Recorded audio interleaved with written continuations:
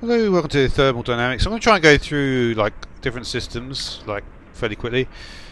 So this is the basic system, I guess. You've got a steam dynamo with water and coal, feeds energy into the energy cube, energy cell.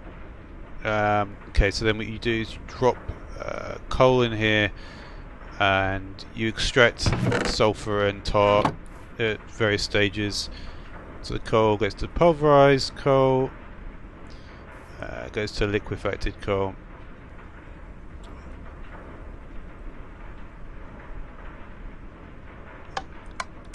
The liquefacted coal comes in,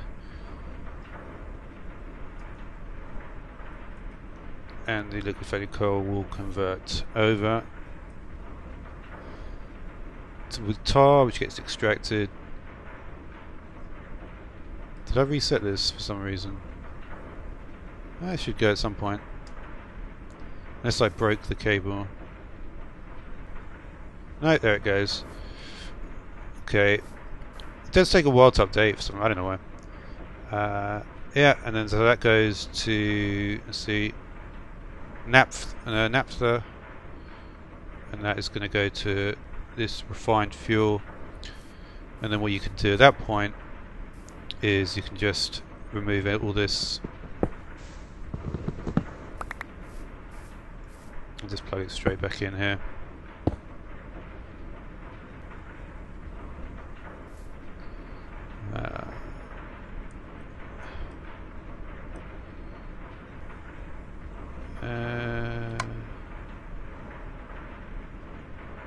You can see now it's going to get huge. It's going to get a lot more power basically, and it will be pretty straightforward. And of course, it's still running on coal though. Okay, I've got another sort of system here. I don't need this. So yeah, similar sort of thing. Kind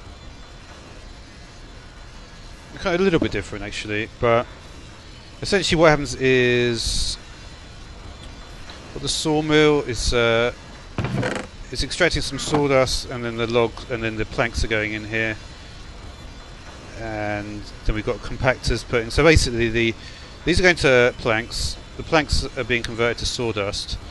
The extra sawdust, which comes from this guy, is being routed through this chest into this guy, the compactor, which is in storage mode.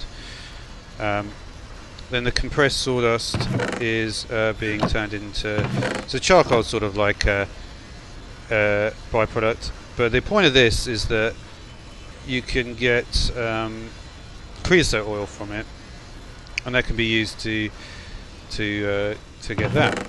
So yeah, so it's charcoal extra. Another funny thing is that creosote you can make with a lot of it. This is really like to see like how can we, and then we feed the compression dynamo back. Yeah, the cold coke as well. You can actually convert with this sort of specialization. It's called the pyrolytic conversion. It's a really cool one actually, because what you can do is you can convert coal into coal, and you get creosote each time. So you see, I'm basically doing two of them. You could also do cactus and hay. Pretty cool though. And here's the thing, right? At each stage here, you could maximize the planks you're getting. You know, you could increase the yield here. So what it means is you're going to get huge amounts of creosote oil. And this is, I think this is actually, and the fact you can do this with coal coke as well. You could obviously speed. And it only takes one hardened kit, two hardened kits, I suppose, if you're going to do it like this. Obviously, you need to supply the coal, but you're going to have lots of extra stuff like.